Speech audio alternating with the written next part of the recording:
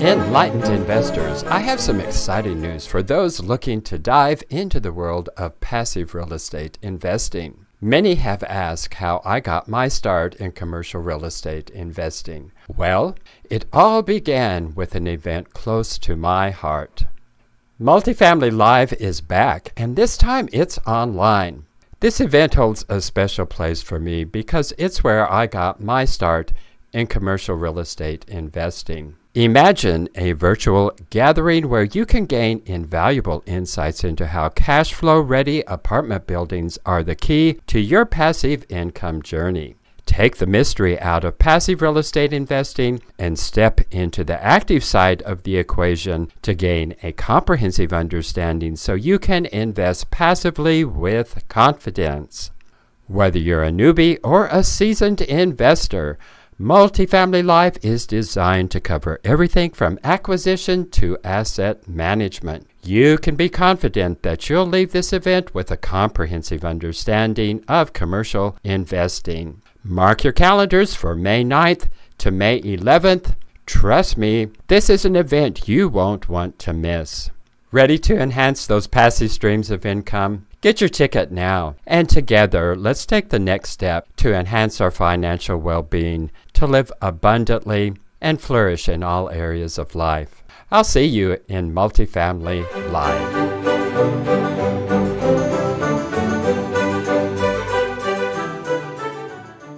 Hello, enlightened investors, and welcome back to Real Estate Investing Abundance.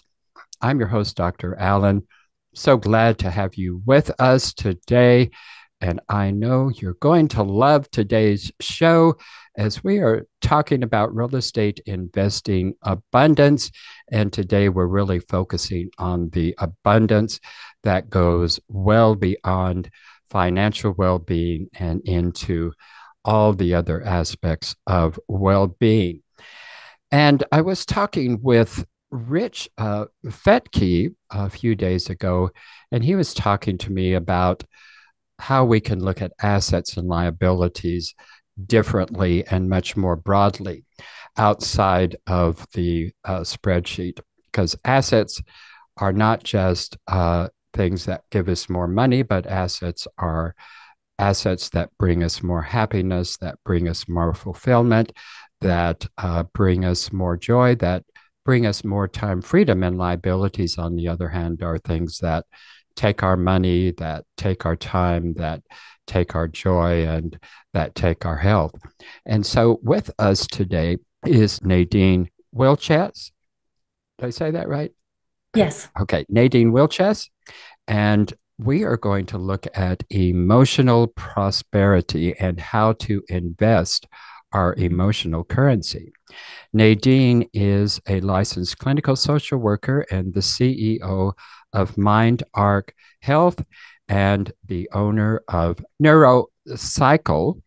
After over 18 years in crisis intervention with psychiatrically vulnerable populations, Nadine has developed the award-winning EQUIP model and 5 elements systemic well-being framework to strengthen protective factors that reduce stress and promote well-being and fulfillment.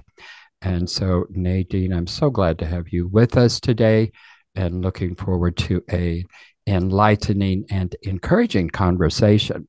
So start us off, Nadine, with just what is emotional currency?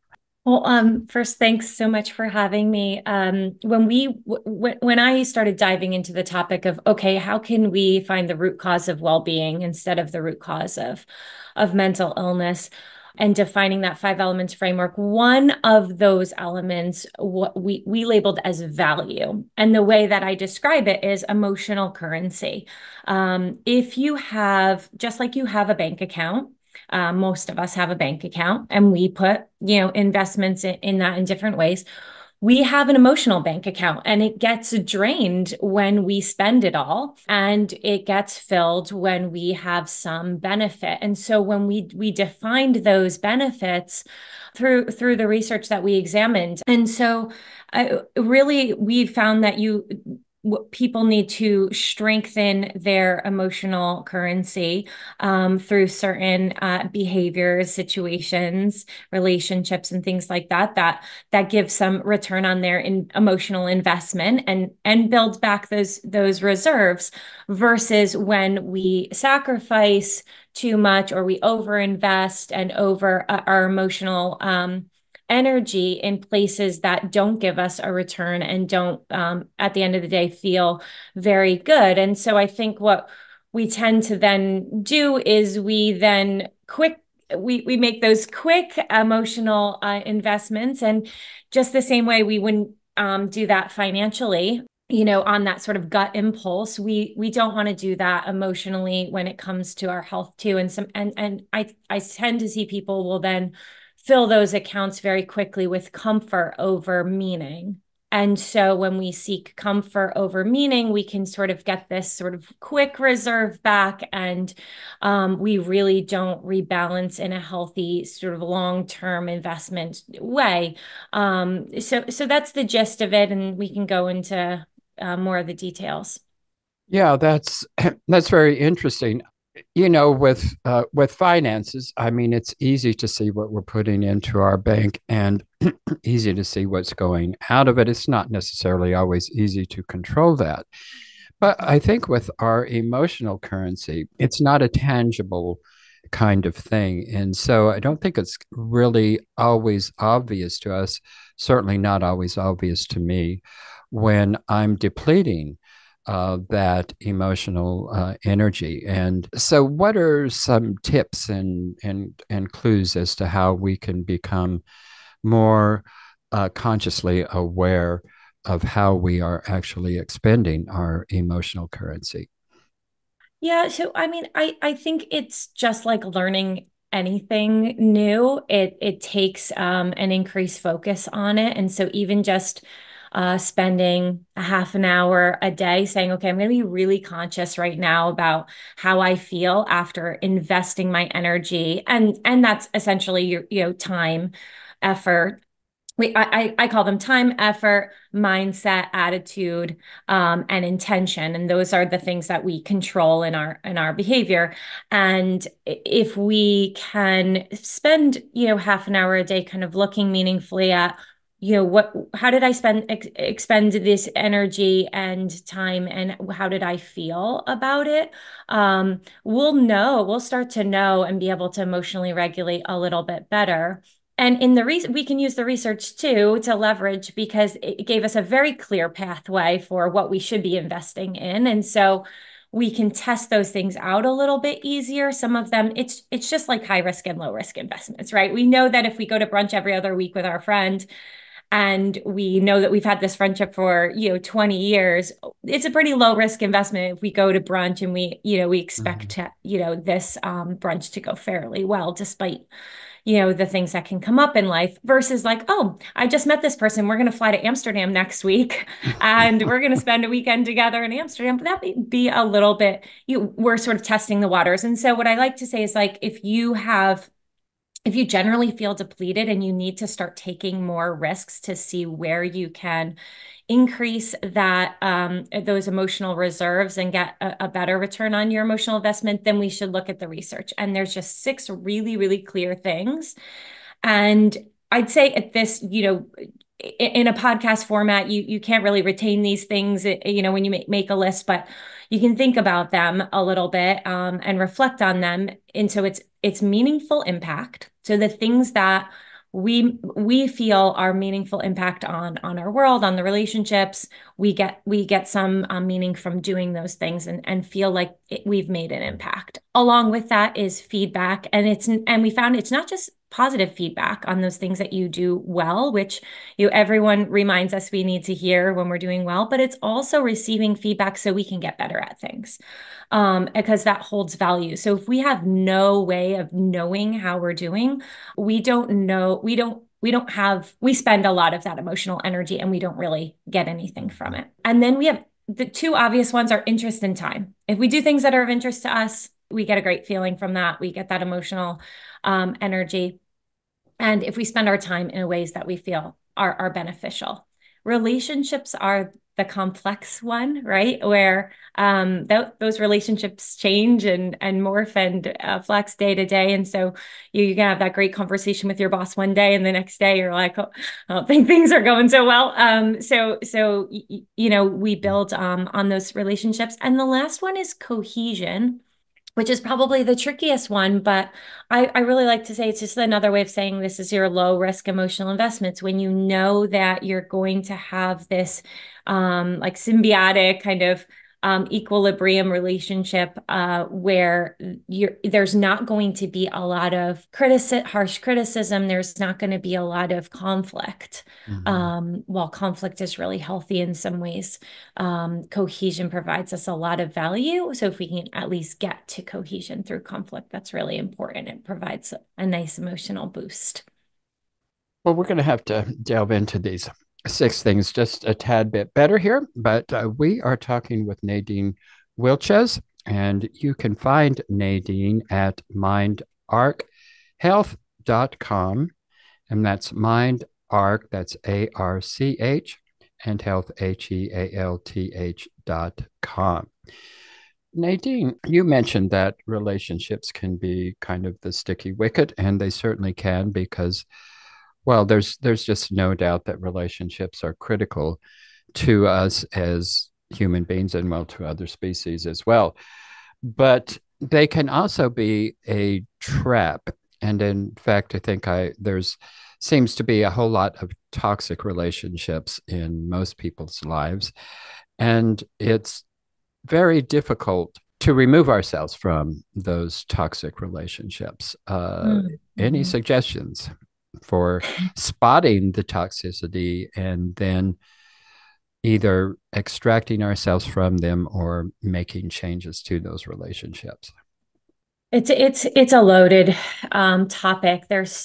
Because from a socio-ecological perspective, right? So all the things that go into the reasons that you even have those relationships, make it very difficult for us to make choices to change a relationship structure. So, you have an ill parent that you're taking care of that has now some psychiatric issues and can be very hard to be around, and very, very volatile, but you have a history of 60 years with this person or whatever it is. And you feel a responsibility. Oftentimes I hear, from my clinical work, that there's an obligation and a responsibility that's hard to let go of in those situations.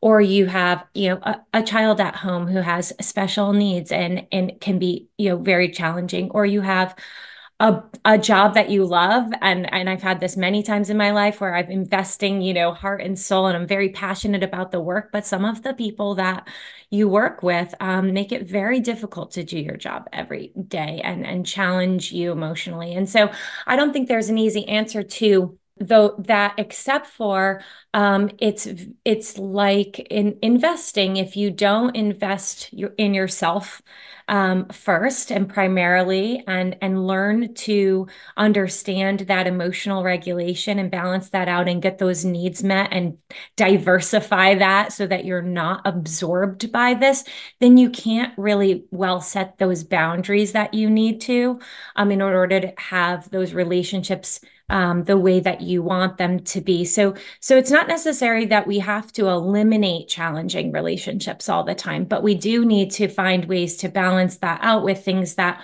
replenish and rebuilds and re-energize us in ways that we can then cope effectively with those relationships. I think that there's a too quick of a mentality to sort of dismiss and move on and avoid, again, going towards that comfort, investing and over investing in comfort and under investing in meaning. And meaning takes a lot more effort and tolerance for really challenging things, including challenging relationships, but it's worth it because you get that return.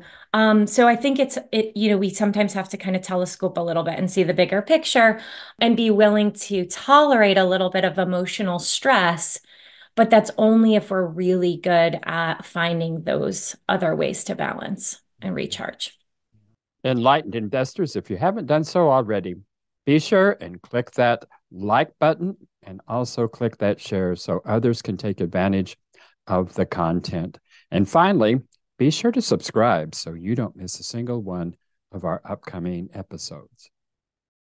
Well, yeah, in terms of Seligman's 5 areas of well-being, there's the positive emotions, engagement, relationships, meaning, and achievement. So relationships and meaning are two of the certainly primary aspects of our well-being.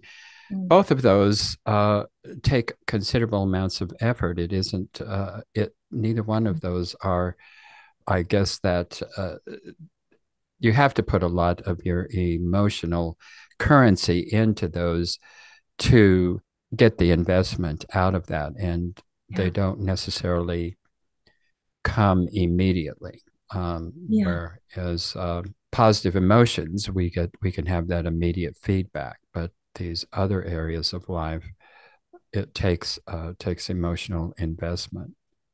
Yeah, it's kind of like real estate investing, right? There's it's a little bit of a delayed gratification most of the time, right? And the expectation is a bit vague sometimes about what really will that return look like.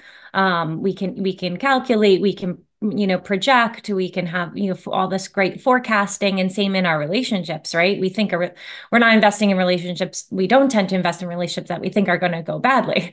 We invest in the relationships that we think we can improve, we think we can get better, or we think we can maintain, but we don't exactly know. And sometimes that uncertainty is what sort of threatens or scares us. And then when we get into that fear zone, I find we do those things that I call them fear traps, but we either avoid. So we're like, okay, I'm not going to deal with that relationship. We worry. Right? This is very common. We become perfectionistic, like obsessed with making it better. We become dependent. So we might be dependent on other people to solve that problem. We may become dependent on certain devices or things, or we're pleasure seeking. So then we go back to that quick fix, that comfort, and we're like, instead of investing in working on that relationship, we're like in bed scrolling next to that person, but not talking to them, right? And so it can be being really aware when we're falling into that fear trap of, we're uncertain of how we can make things better and do better. And because we're feeling challenged by it, that is a really good place for reflection, and then sort of recommitting to that longer term investment and resetting those expectations that there is no quick return on that investment, and that it's okay that we spend time and work through these things, because that's what relationships are. For sure. And I think, certainly looking at my life, I would love to have had a better relationship with my child. And I can see that just fell into habits that were just easy. I guess they weren't easy. They were, particularly uncomfortable, but just didn't address the issues, just pushed everything under the carpet and just let things go on and on and on. And so, because of that, we just have this kind of, we're on speaking terms and we talk with one another, but it's not really a very deep relationship. And I wonder if a lot of other parents don't experience that. Yeah. Yeah, I would imagine, and in my work, my clinical work, I've seen a lot of that. And then also seen that, at any age, and particularly later in life, when we do have a little bit more clarity on some of these things, we forget that we're well positioned then to actually still set that goal and address that. Mhm. And sometimes that's where some of the best value comes. Yeah, well, I mean, my child is 41 years old now and doesn't live that far from me, but doesn't live with me, and so we don't see each other on a regular basis. Yeah. So, but those opportunities are certainly there, and it's on me to make those changes there. I think Mm. it's always on the parent, I think. Yeah. and not necessarily the child. In fact, I think it's really inappropriate when the child takes on the parent role. Um, Mm, and and a lot of parents try to push that off on children as well. So, mm, hmm. yeah. Well, we are Yeah. talking with Nadine Wilches, and you can find Nadine at mindarchealth.com, and that is mind, and arc is ARCH, and health HEALTH.com. So we are talking about assets and liabilities, and particularly we are talking about our emotional assets and how we can increase those assets and how we can also, through our emotional liabilities, deplete those assets. So if you've got the 5 methods there, if you could go over once again, you did tell us those at the beginning of the show, but what are the 5 efforts that we need to put into our emotional well-being? Yeah, so from a value standpoint, when we talk about emotional currency, we found 6 protective factors. And those are meaningful impact. So being able to have that feedback and impact on the world or on the things that we do and some way feel like we're making a difference. Interest, so things we're interested in, time spent, quality relationships, cohesion, meaning that we're able to resolve conflicts and get to that equilibrium with folks, and feedback, both positive and constructive, in the sense that we know we have a checkpoint for how we're doing so that we can continually improve, and that provides a lot of value for us to feel like we're in control. Have that sense of control over our value. So, meaningful impact, let's go into that just a tad bit more. And how do we increase our emotional incurrency through meaningful impact? And then how do we deplete that? Sure. So, for me, I find a lot of meaning and value in shaping and changing people's lives.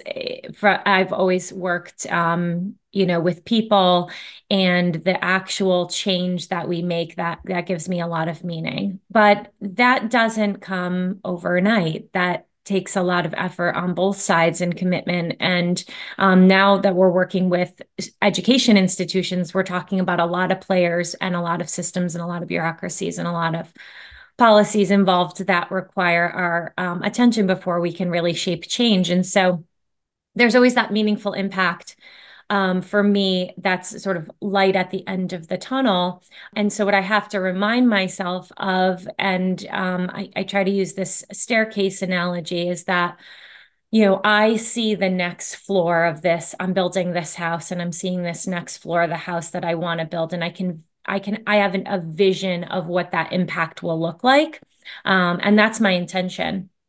But every stair along the way, and even a misstep, is a step up the staircase, because I'm learning, I'm iterating, I'm changing, I'm making those decisions that are going to shape the path to creating this next floor. And so I think for a lot of us, when it comes to wanting to make a difference in the world, there are a lot of stairs that we need to build one by one, and remembering that those things are the value, and not the outcome itself. That is just the outcome of all of the things that you've already done. Just like all the small investments that you make build Mhm. your retirement fund, not one action that you took. And so I think that helps shape meaning a little bit more, because I think we can kind of misstep in wanting, again, it goes back to kind of wanting that instant make a difference. And you can do Mhm. that at the soup kitchen, right? If you feed one person today, you feel like you've made a difference. Or if you clean up your park, or, we do a beach cleanup every year, it feels really good. So I think that there are quick ways to do that too. But I think some of those really more meaningful things take that investment of our time and energy. Well, I appreciate you sharing that because that really feeds into to really our goal with Steve Talker Capital in terms of we talk a lot about meaningful investment and that the investments we engage in, certainly we expect, good cash flow and good returns on investment, but we intentionally invest in projects that are projects to revitalize the properties that we have invested in. And we, for instance, one property we took over was it was really a crack house property, and it was no place for children. And within 6 months, we had turned that property around where little children were outside playing in the playgrounds unsupervised. It was a totally different community. And so there is meaningful impact from that investment for all of our investors who are sharing in the improvement of those communities. And certainly, the overall goal is, preservation of capital and cash on cash returns and overall returns on the investments. But we also want it to be an emotional experience that is feeding their emotional currency as well. Yeah, because I think just like financially, when we have a lot of reserves, we have a lot more choice in our investments financially, and we have a lot more control. We just certainly can get a lot more returns. But I think that there are assets that help us do that emotionally. And one of them we talk about is a community safety. So if our community does not feel safe, my emotional priorities are really different than yours if your community is really safe. And what I can invest in emotionally is really different because I'm not going to the park and leaving my kids, running around if I don't feel that my community is safe. And so they don't get that value. And so where do I need to go? And so there's a lot more time and effort and process to keep, people safe when there are all these external threats. So that's certainly an asset. And so you're building assets for other people to be able to both, gain emotional currency, but also financial currency, because of course you're stabilizing the community in that way. So that is certainly what we attempt to do. Well, Nadine, it's been a wonderful conversation. Thank you for being with us and enlightening us about emotional currency. And Nadine can be found at mindarchealth.com. Enlightened investors, thank you so much for being with us today. We are so grateful when you join us. But please take a moment to like, share, and subscribe, and go to your favorite podcast app. And we would be most grateful if you would leave us a rating and a review. Until next time, live abundantly in all areas of life, and we will see you in the next episode. Enlightened investors, wait, don't go just yet. I just want to remind you about our recently launched webinar that you will not want to miss. If you're at all curious and would like to learn more about how real estate investing can diversify your investment portfolio, alleviate the anxiety associated with Wall Street swings, leverage your 401ks and IRAs to substantially increase the return on your investment, and do all of this with turnkey, hands-off passive real estate investments, then you'll want to immediately go to stevetalker.com/webinar. In the webinar, we'll also address the common dubious investment schemes that you want to avoid. To access the webinar, go to stevetalker.com/webinar. I look forward to seeing you in the webinar. Thank you for tuning in to Real Estate Investing Abundance, brought to you by Steve Talker Capital, a company working for passionate professionals like you to develop financial independence built on solid, passive real estate investments.